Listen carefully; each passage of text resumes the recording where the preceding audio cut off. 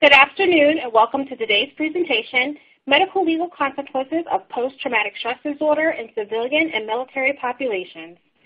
The information presented by the expert is not to be used as legal advice and does not indicate a working relationship with the expert. All materials obtained from this presentation are merely for educational purposes and should not be used in a court of law since the expert's consent, i.e. a business relationship where she or he is hired for your particular case.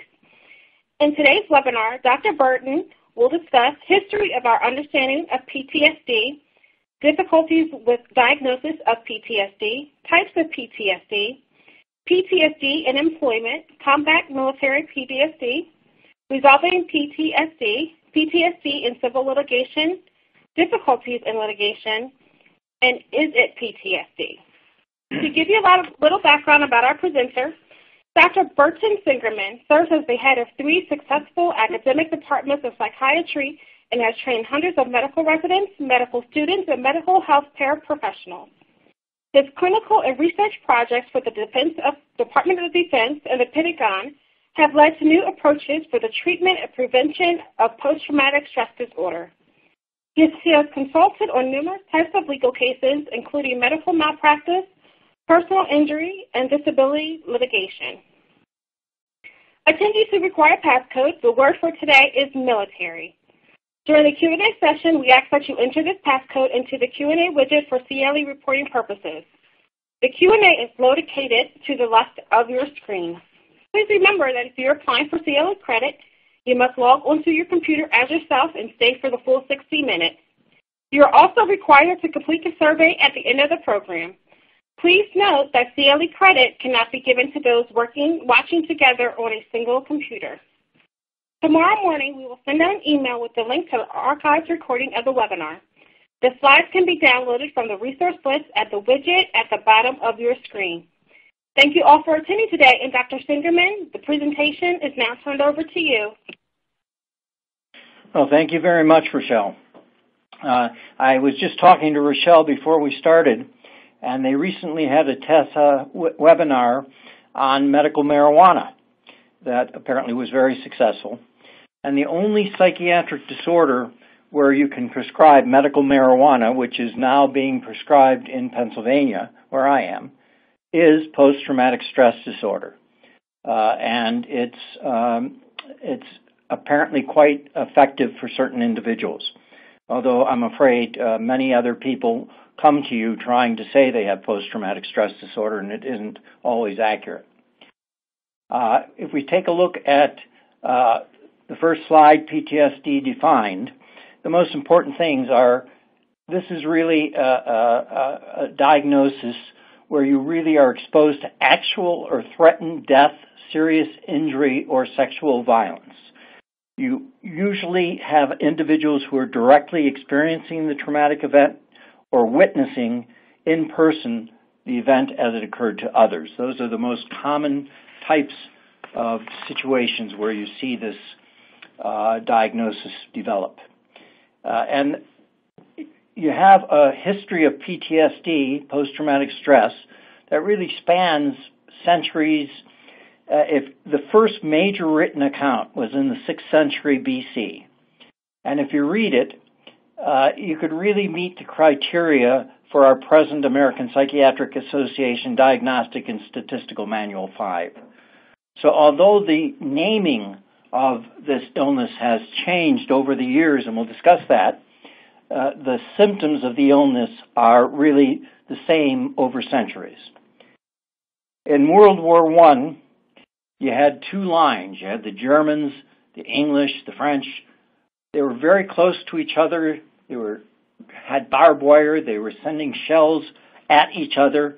And so post-traumatic stress disorder, the identical symptoms, was then called shell shock.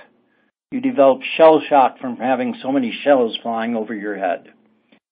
In World War II, the diagnosis of post-traumatic stress was called combat fatigue.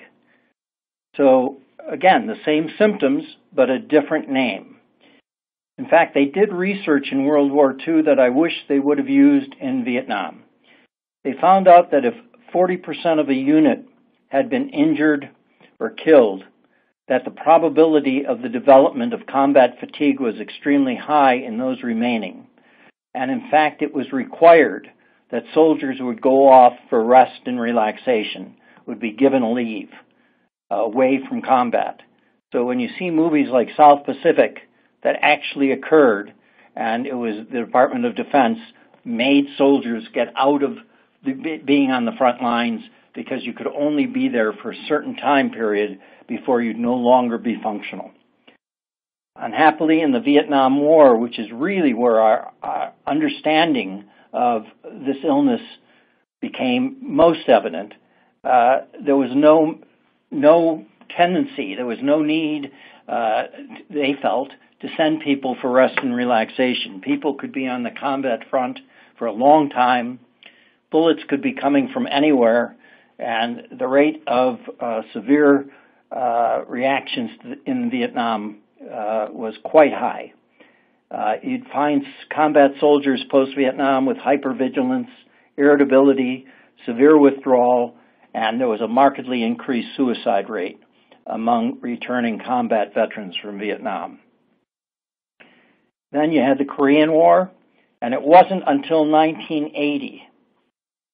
That was the first time in 1980 that the American Psychiatric Association came up with the criteria for the diagnosis of post-traumatic stress disorder. There was no such illness previously described or called post-traumatic stress disorder until 1980. And that might surprise many people. It's only been 37 years. But that's when we started with PTSD. It seems like such a common part of our society now. And the criteria then was called the Diagnostic and Statistical Manual 3 that developed those criteria. And truthfully, they've changed a little bit, but not markedly, to our present Diagnostic and Statistical Manual of the American Psychiatric Association 5, which came out a little over 3 years ago. Now, if you go into the Afghanistan and Iraq wars, there clearly has been a continuation of the kind of severe post-traumatic stress that I saw in Vietnam veterans when I was just starting my career. And the effect on those individuals is quite severe. They never, if they don't get proper treatment and they have developed this, they'll never reach their potential. If you look at types of PTSD as it's defined on this slide, there's military PTSD, then you have childhood PTSD. People often don't talk about it, but people who are severely abused in childhood develop major changes in the way their brain is developing and the circuits in their brain. There's a marked increase in suicide with people who were severely abused as children, and they often have marked mood instability. And it is a very difficult thing to treat. In fact, medication has no role in treating this. It's all being treated by psychotherapy, according to Charles Nemiroff, who was the chairman at Emory and now in Florida, who has done some excellent work on this in this area. And one of the real concerns is these poor children who I've worked with who have been abused. I'll discuss it. Right now I'm working in Appalachia, and I have 7-year-olds who are being molested by their parents, mainly the father, let's say, if it's a girl. But it can also be, the boys can be molested too. And they come in to a program that we had treating the most severely abused children in Appalachia. And they talk about at 7 that they're no good and they want to die. Now, they don't attempt to kill themselves at that age. But when you ask a 16-year-old who has tried suicide 3 or 4 times and was abused much like the 7-year-old, you ask that 16-year-old, do you think that it was Alice's fault, this little girl over here who's 7, that she was abused like that? And the 16-year-old will say, of course not. She's a little baby. Well, then you say, you were Alice when you were 7. What makes you think you're bad? Well, I know I'm bad, and that's why I have to kill myself. And there will be repeated attempts at trying to commit suicide, often cutting oneself, other ways of getting at yourself. So this is not an easy area, and we often overlook it, childhood PTSD. Obviously, multiple cases have occurred from physical trauma, whether in car accidents or fights or other forms, and that often is in civil litigation. And then sexual assault. The highest rate of post-traumatic stress disorder occurs after a violent sexual assault.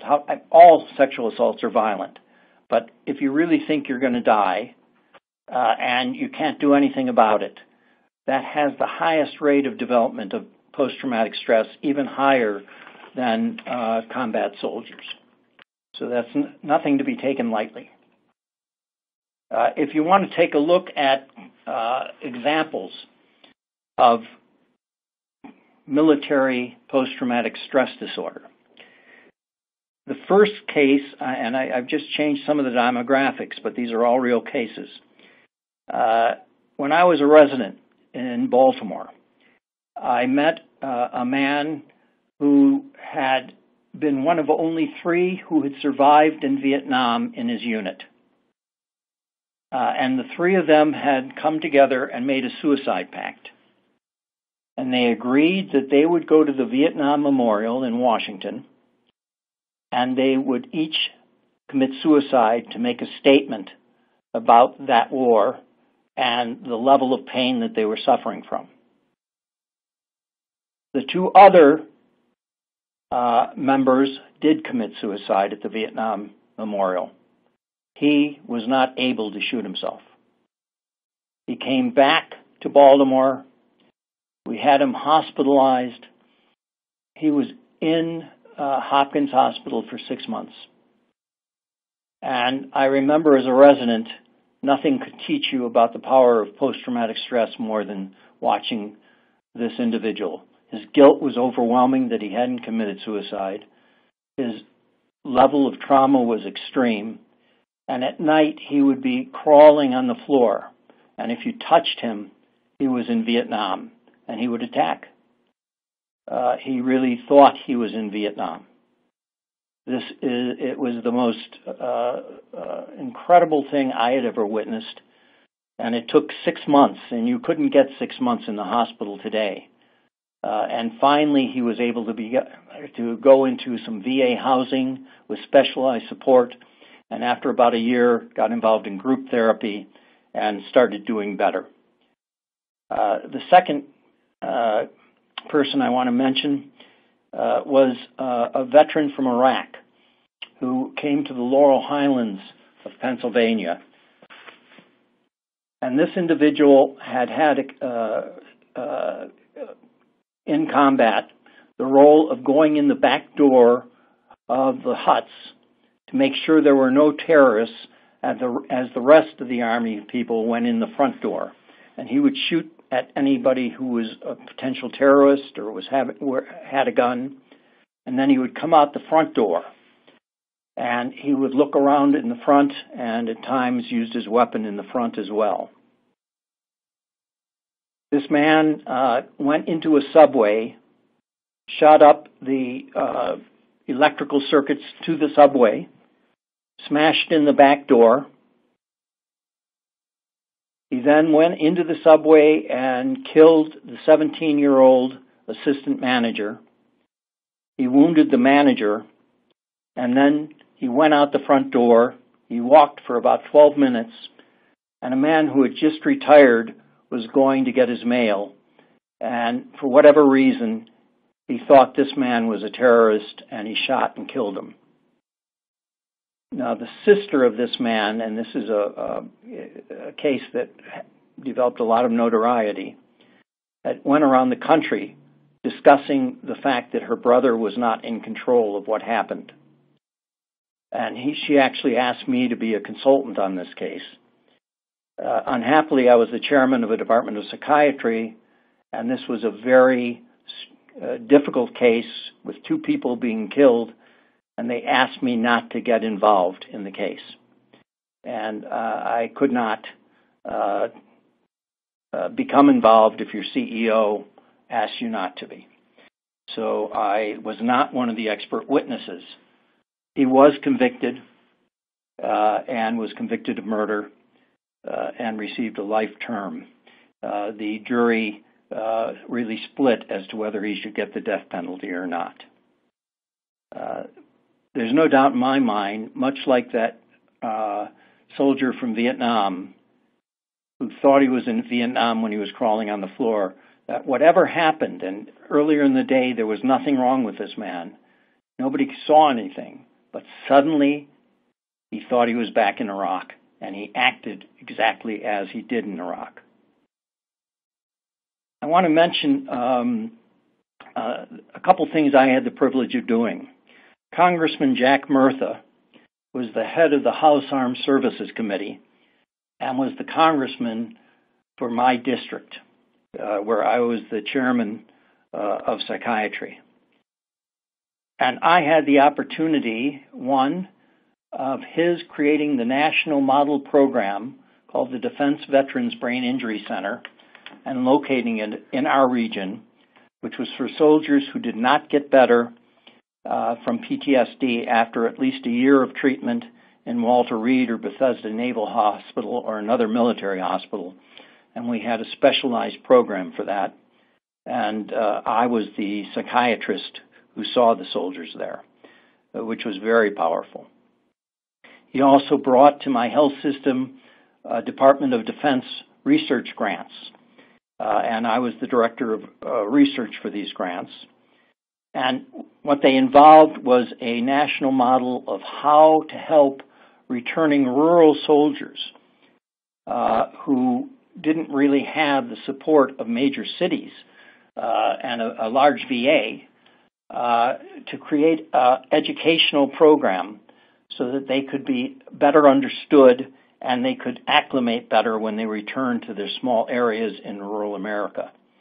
So what we did was educate the religious, business, educational leaders, family members, health and mental health members, and veterans organizations about the issues of post-traumatic stress and how it presents, and the issues of agitation, explosiveness, and especially in the family, often these individuals, their families would break up, they would beat up their wives, beat up their girlfriends, they would lose control.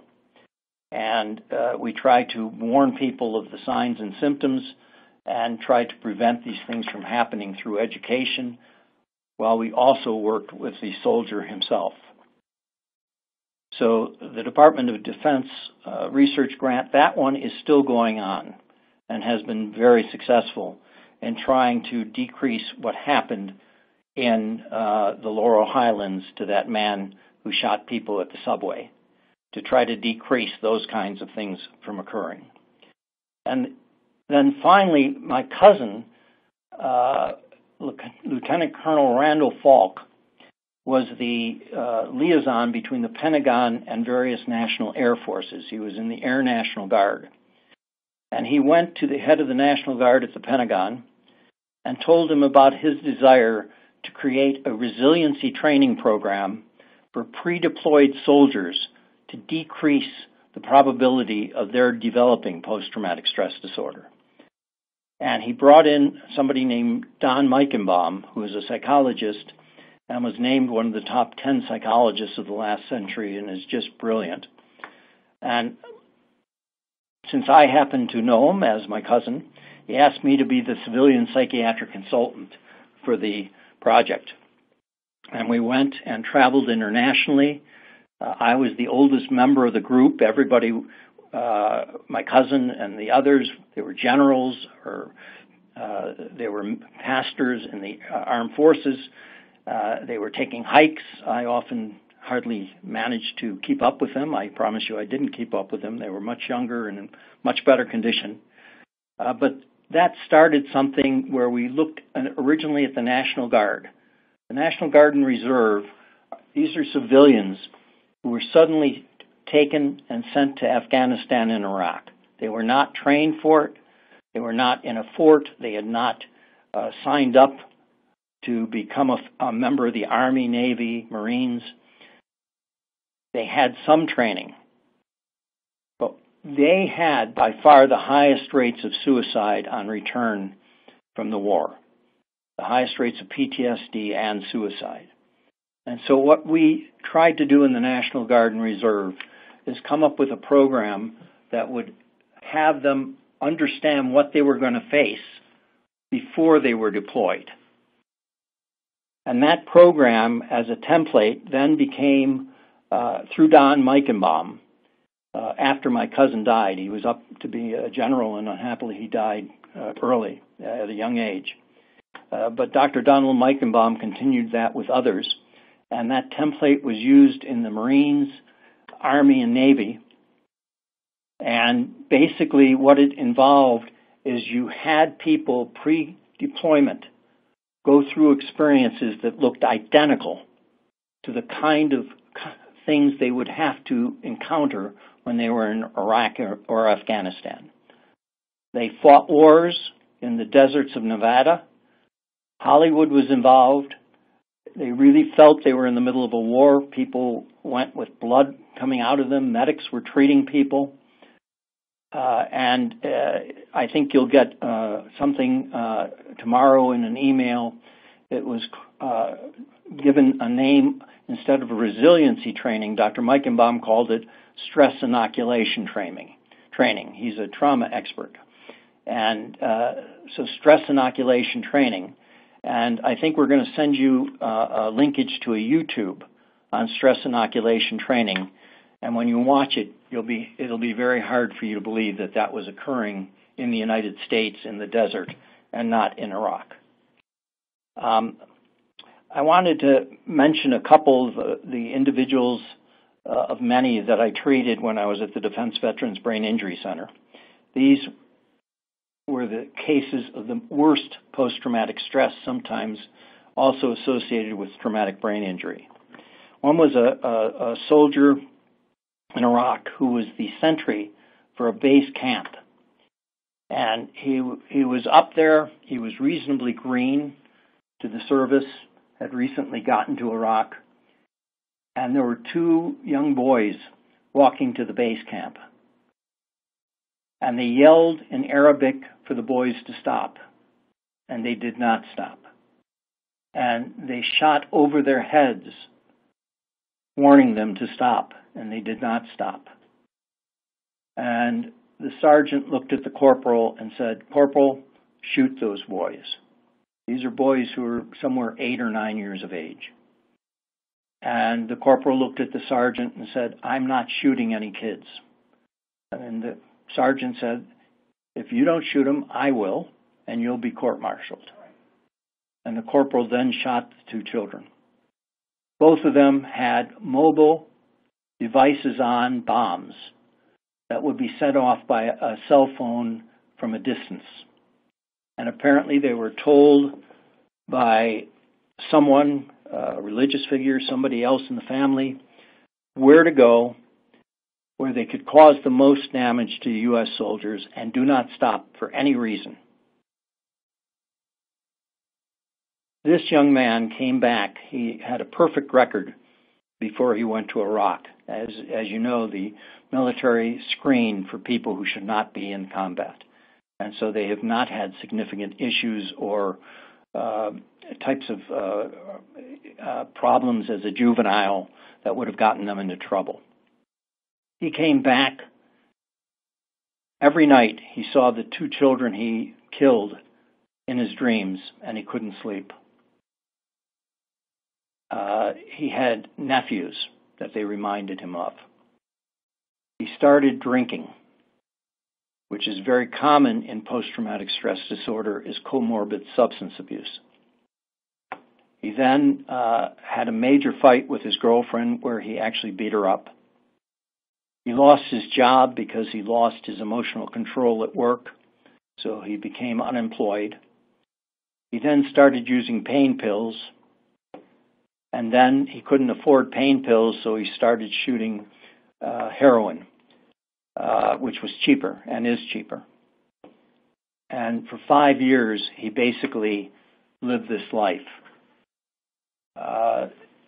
Clearly a high-functioning person. He went into a grocery store and he robbed them at gunpoint for money to buy his heroin. And he was apprehended. It became clear that he had significant psychiatric problems, and he was hospitalized at my hospital.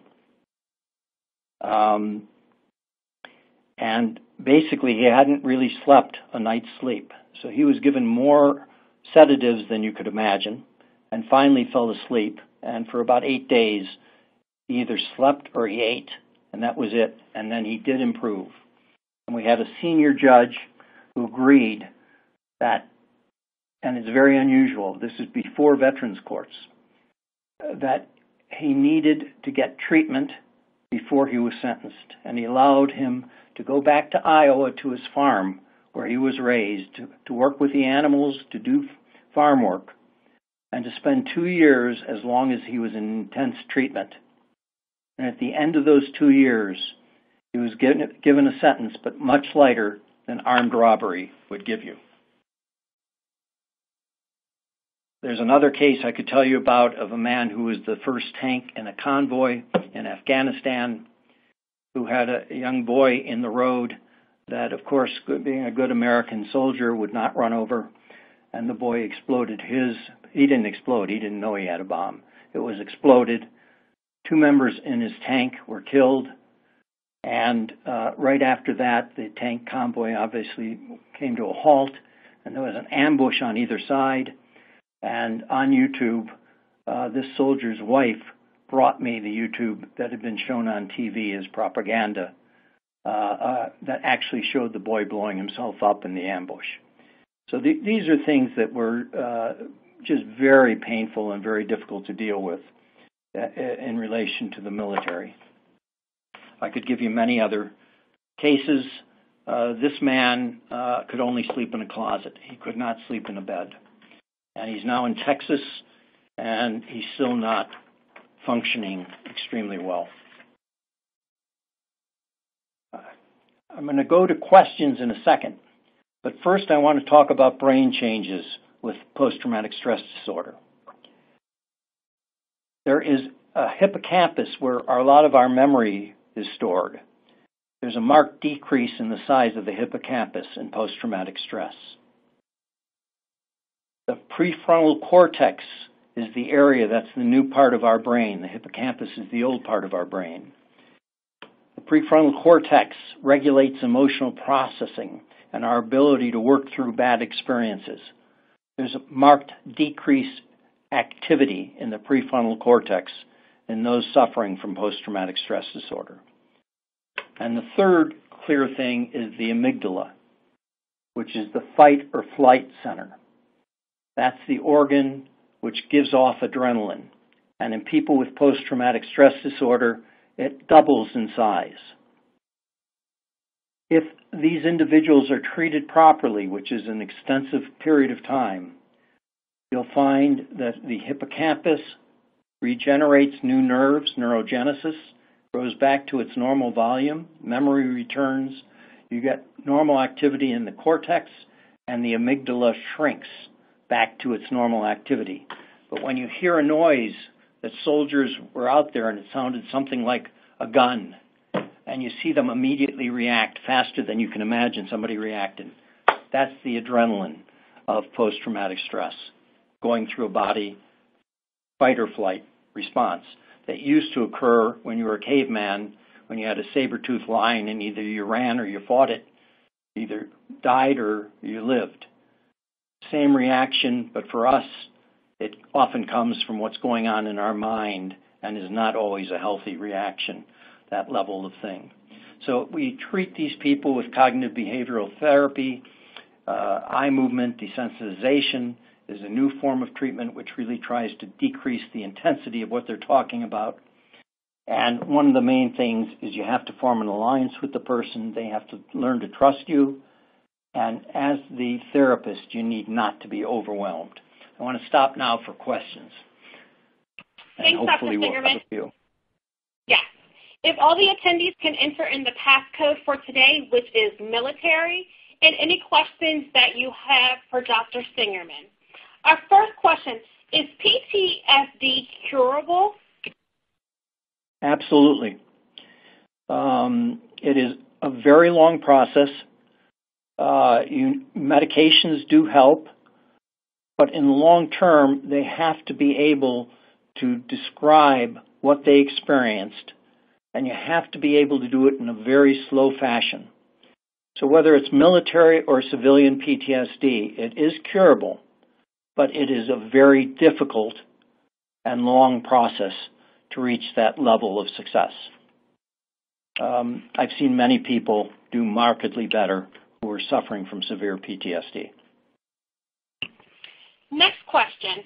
Can children and teachers experiencing school shootings have PTSD?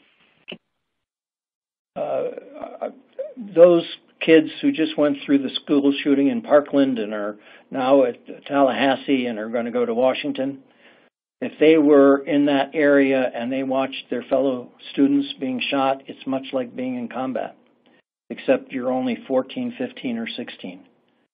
And the probability is that there's going to be a high rate of PTSD among both the students and the faculty in those things. And if you look at some of the older mass shootings, that's what we have found.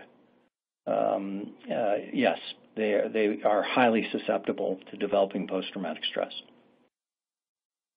Next question. Is the term from World War II, shell shock, the same term as PTSD?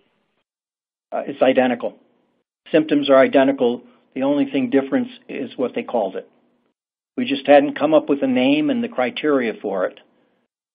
But, in World War I, shell shock, it was actually kind of pejorative. Well, you weren't tough enough to take the shells. It had nothing to do with toughness. At a certain point, everybody breaks. And World War I was just horribly vicious with those two lines right next to each other, rarely any advances, just killing each other. There were, I think, 3 million soldiers killed in World War I. So it was a horrible war. Combat fatigue in World War II, we started to learn a little bit more about it. And the fact that the military made them take leave and go and rest was very important. But that certainly didn't stop the development of what we today would call post-traumatic stress in World War II. And in fact, after Vietnam and Korea and the greater knowledge of post-traumatic stress, especially after the diagnosis came out, there are many men in their 70s and 80s who fought in World War II and were never diagnosed and never lived up to their potential and suffered from the symptoms of PTSD and finally have gone to the VA at an advanced age to get help. Next question. Are there objective tests such as the MMPI that can rule in or rule out PTSD? Yes. Not 100%, but the MMPI is a good one, as are many other neuropsychological tests that look at, in the MMPI, there's an issue of validity. And people who are trying to falsify having PTSD will show a very invalid scale on the MMPI. And that's a strong warning that somebody's, and I'll talk about it, either they were coached, sometimes I'm unhappy to say, since I'm speaking to lawyers, sometimes by unethical lawyers, and I'll tell you why that could occur. But sometimes they can look up the symptoms and work out and try to act it out themselves. There's a certain thing you see in somebody with PTSD when you've had experience. When they talk about the experience, they are at a distance from you. And they are speaking very slowly. It's almost like watching a film in slow motion. And you can see every detail of what they're describing. That's very hard to just imitate if you don't truly have PTSD. So I've never seen anybody be able to give me that impression and do it without actual PTSD. But I have seen many people try to fake PTSD, both in the military and in civilian life. And our last question for this section, do you believe therapy with animals helps people who are suffering from PTSD? I have an individual I'm treating right now who it isn't war-related. It's from severe childhood abuse. And one of the first things we suggested, and his therapist suggested, was a therapy animal. And that animal has meant the world to him. And he trusts that animal. And it's starting to allow him to trust people. So yes, it can be very helpful. Thanks, Dr. Singer, that you can continue with the presentation. Thank you. We're going to talk about civil litigation in PTSD, and obviously workers' compensation, personal liability, disability insurance, vehicular accidents. These are things you're all familiar with. And the issue in civil litigation is what is the duration of the symptoms, what is the timeline of the onset of symptoms, and one of the biggest issues when you're trying to prove PTSD in civil litigation is, does the jury and the judge actually believe in such psychological injuries, these invisible injuries? You know, somehow as an expert you have to educate. And there are just a lot of people who feel such things are bogus. And that can be a very difficult thing when you're in front of a jury. You're going to do various things when you evaluate individuals: record reviews, independent psychiatric exams, then you obviously have the depositions and live trial testimonies. And if you look at why there's been an increase, which there's been a significant increase in the last 10 years of civil litigation using PTSD and trying to prove PTSD is what the person's suffering from their injury. One of the reasons is they have found that monetary compensation from a jury triples if you prove to that jury that the person is suffering from severe PTSD and the effects of that and the potential long-term nature of it. So the monetary rewards definitely go up, and this is one of the reasons that civilian litigation has moved toward trying to prove PTSD in the litigant. I want to talk about the challenges of PTSD. I already told you about the effect on the family. Resiliency is being able to move forward with one's life after getting successful treatment. The suicide rates are markedly increased in PTSD. You know, unresolved PTSD, you can see it. You see a person in the back of a restaurant looking, they have to have everybody in view. I remember this in some of the Vietnam vets, because you never knew in Vietnam when somebody was going to come in with a bomb. And they'd have to look, or a machine gun. And they'd have to be at the very back of the restaurant. And sometimes you could see these people. But success can occur in treatment. It's just a long time. And I want to talk about a few cases in civil litigation that I've had. One was, I'm going to go with the second one first. When I was doing child psychiatry, I saw an 11-year-old girl and 9-year-old boy in Baltimore. And this boy was forced to stand in the restroom for hours on end for basically no infraction. The mother had been beaten badly by her father, and she took it out on this boy. And she was obviously, to me, when I met her, extremely ill. I called CYS. I could not get them to take the children away from this woman. Eventually, the woman cut off her lower leg. At that time, CYS intervened. and the children were then put into a foster home by the Chesapeake Bay. And I remember right after I finished my child psychiatry visiting them, and it was a different world from what they had gone through.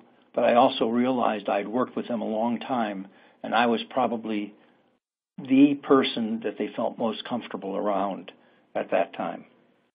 It was a very powerful thing to watch. In Buffalo, there was an abused woman who had severe PTSD. She also, PTSD under a lot of stress, you can become actually psychotic, i.e. lose touch with reality. And she started having auditory hallucinations. She felt that the children were devils. That's what the voices were telling her. She had 2 children. She took a knife and she killed both of them with a knife. It clearly came out of her post-traumatic stress disorder, which when under stress, went into an actual psychosis. There was a Cincinnati stockbroker who was a white-collar criminal and got put into prison. He was threatened when he was in prison by one of the gangs. He got extremely frightened. He had never been in any kind of environment like this. He asked for help repeatedly. He called. This went on for 2 to 3 months that he was asking for help. He was severely depressed. Never had an evaluation in the prison in this rural state. He then committed suicide. And the county was successfully found guilty in this case because there was so much evidence that this man had asked for help and he was not given it. Another patient was a patient in a large hospital in Iowa. He was severely ill. He was a Medicaid-funded patient. At the end of about 9 days, you could see by what the psychiatrist wrote, he no longer is actively homicidal or imminently suicidal, and he can be released. And basically that psychiatrist was covering himself, because I know at that hospital, private patients who are paying out of pocket can be there for months. And this young boy went to a community mental health center. They treated him 2 times. They really didn't realize, nor was the hospital open about how severely ill he was. He ended up going with his father to another community where he smashed a man for no apparent reason and severely injured him for life. And that was a lawsuit that was very difficult. And one of the real interesting things, the state had a desire not to say that psychiatrists could be put into trouble or hospitals put into trouble if they discharged patients because they felt it would have a negative effect on the mental health system. And so the hospital was felt not to be able to be sued, and they sued only the community mental health center and lost because really the community mental health center had done nothing wrong. And then the last case I want to mention to you is somebody named Rocco Vincenti from St. Louis, who was an abused man by his father. He was very smart. He got an advanced degree. He worked with a psychiatrist I knew. And 3 years after he had finished treatment and had left the city, this psychiatrist started getting notes from all over the country with major death threats. And I know because I was working with my colleague who was experiencing this and the fear he had both for himself and his family. And finally, this man came into the hospital with a gun and a nurse saw him. And we were finally able to identify who it was. The police went out to his apartment. They found a stash of guns, and there was no doubt in my mind that he had become paranoid The psychiatrist had become a father figure of hate. Once he left, he became paranoid about the psychiatrist, and 3 years later was planning to kill him, and would have if the police hadn't intervened. And the court case in that example was one where this man got committed to the St. Louis State Hospital. So, these are very difficult cases, and they draw up a lot of emotion in me, and as they do in many other people. What are some of the difficulties in litigation? Well, you get a post-traumatic case, civil case, and you have two psychiatrists with opposite opinions. I think it was the Akey case where it went to the Supreme Court, and they said you had to have a person who was accused of something, and the question of insanity, they need to have a psychiatric expert witness, but then you have to have a psychiatric expert witness for the other side. And this really creates an issue where the credibility of psychiatrists, if you have two excellent expert witnesses and they have a different view of the same issue, that can discredit the expert. And one of the things that I've experienced was lawyers trying to discredit me. I don't know, impeach, or I don't know what the right term for it is, but I remember being in a courtroom where I was basically in defense of somebody who had been sued, and the lawyer started screaming at me and started repeating questions that he had asked me in the morning, and it was the afternoon. And I eventually said, I don't know if something's wrong with your memory, but I know I've answered those questions. And then I said, but if you continue doing this, I'm leaving this chair and I will stop testifying. And the judge went over, called to me and said, Doctor, don't you think I have something to say about your getting off that chair and deciding that you're not going to testify any further? I said, Judge, you're absolutely right, you do. But you also have something to do with this lawyer screaming at me like this. It's not appropriate. And the judge told the lawyer to take it easy, and that stopped. So I know he was trying to discredit me, and I'm appreciative of the judge's intervention. So we've already talked about coaching people to have PTSD or people trying to prove they have PTSD. At the very end today, I want to go through the actual criteria for PTSD so you really can see what the DSM-5 says. The first is PTSD-A criteria. It has to be life-threatening. This has to be significant. You're not talking about a minor issue here.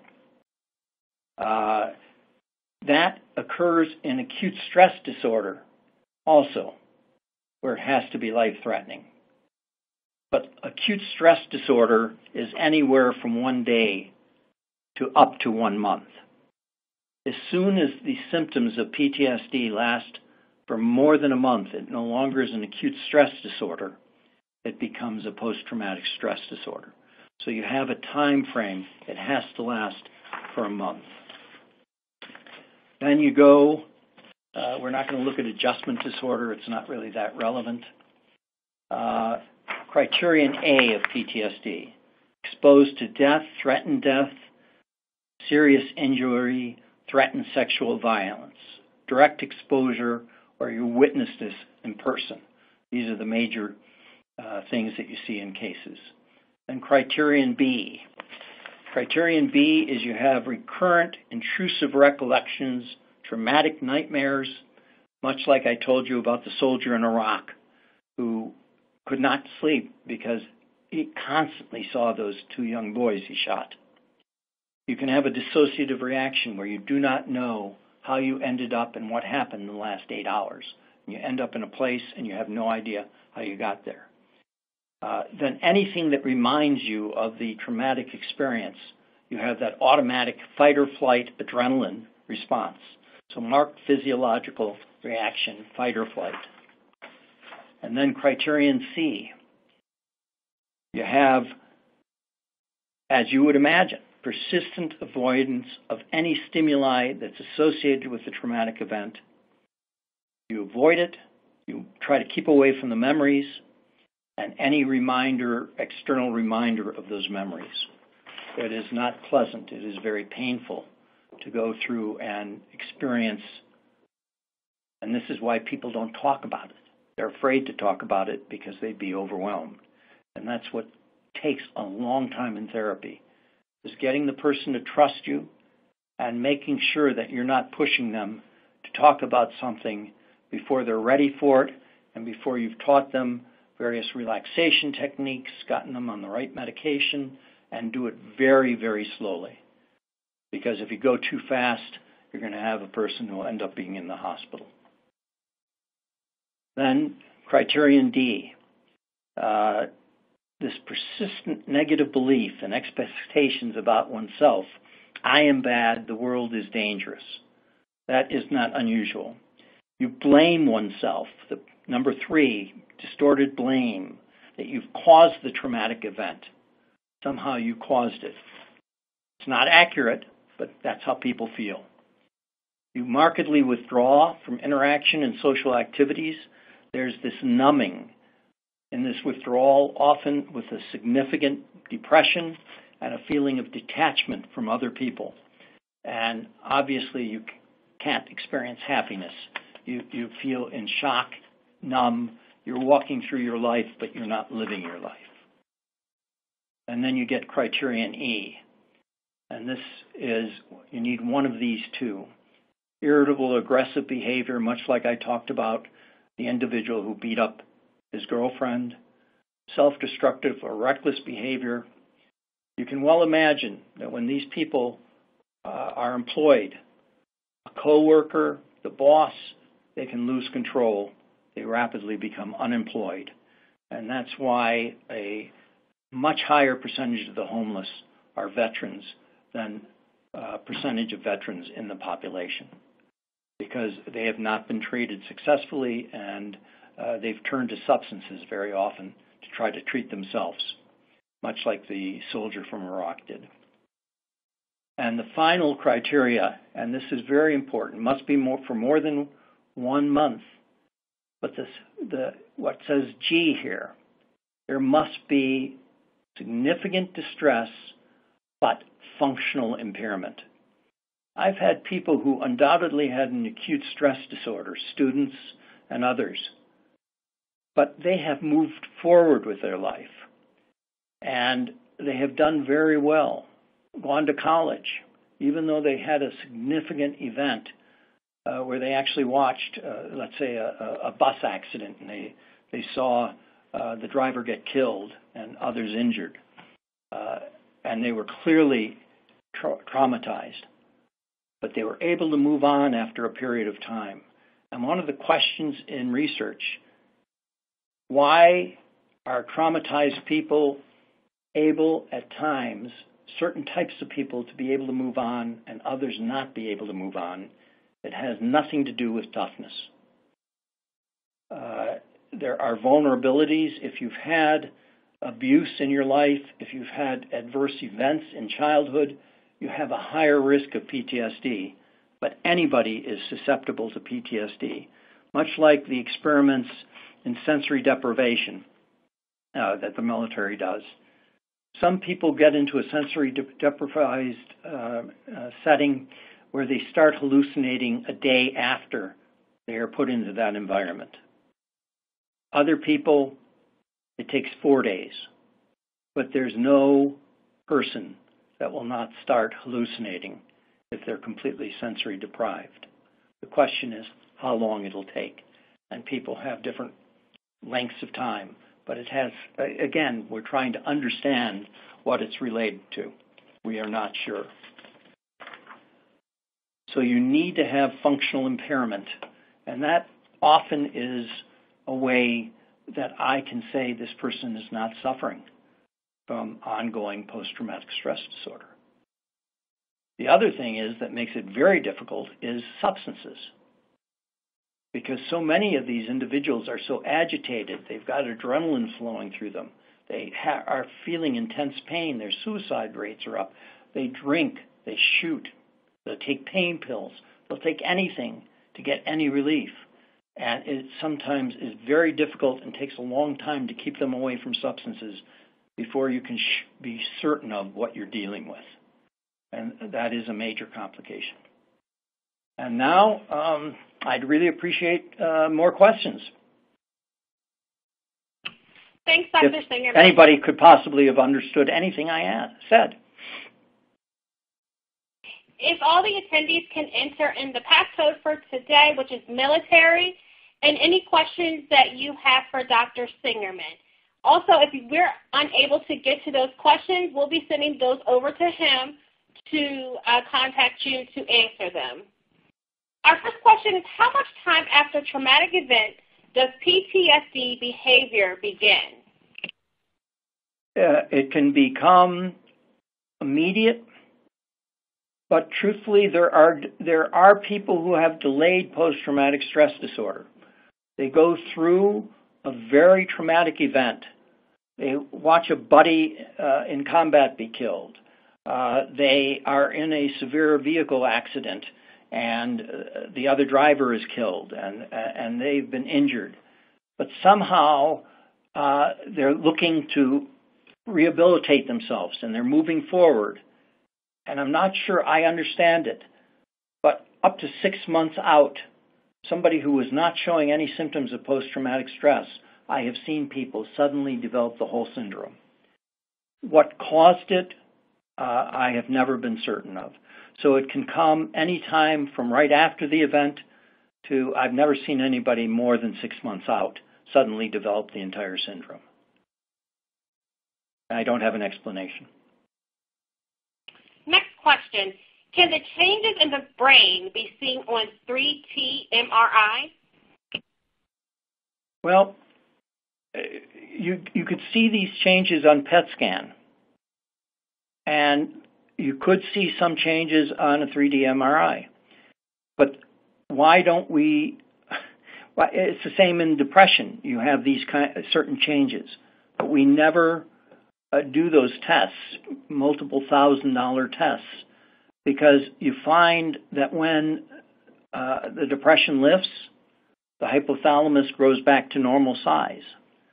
In PTSD, if the symptoms improve 100%, you have the hippocampus regenerate, and you have normal activity in the prefrontal cortex, and the amygdala shrinks back to normal.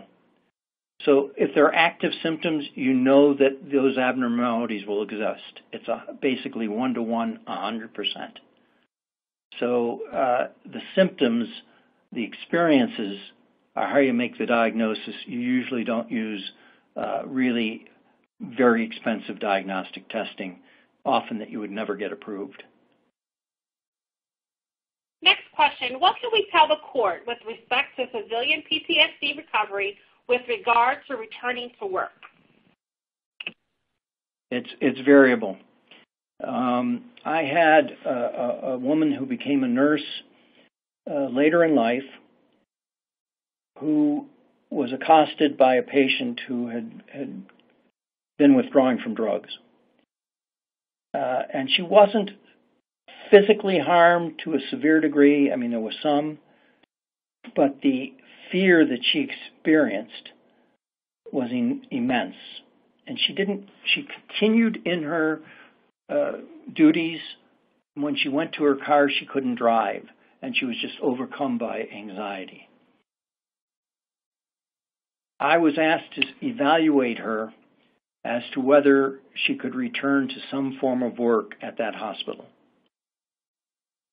She was a very honest person, like many of us, most doctors and lawyers. She had obsessive-compulsive traits. If we don't have some, we're not going to get through the kind of schooling we got through. And she could not get the memory of that attack out of her mind and had a clear decrement in her functioning.